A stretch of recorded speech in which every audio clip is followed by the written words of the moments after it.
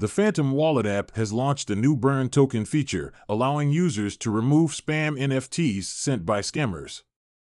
Solana-based wallet provider Phantom has launched a new burn feature allowing users to remove spam non-fungible tokens, NFTs, sent by scammers.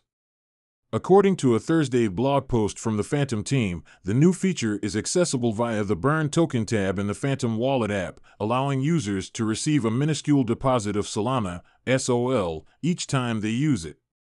We're still in the Wild West days of Web3. As the crypto ecosystem grows, so have the number of bad actors looking for ways to steal users' funds.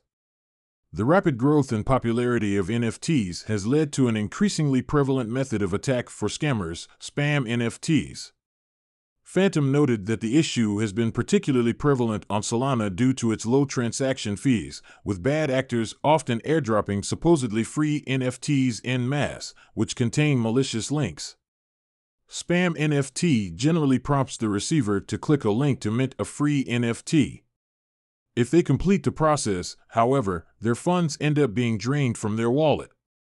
Alternatively, the link will ask the receiver to input their seed phrase, resulting in the same outcome. These scams are becoming increasingly more sophisticated. For instance, after a contract address and domain are identified as malicious, scammers can change the metadata of an NFT to try to avoid being blacklisted. It can feel like an endless game of whack-a-mole, the blog post read. The move is part of a broader initiative by Phantom to counter spam NFTs and bad actors in the space.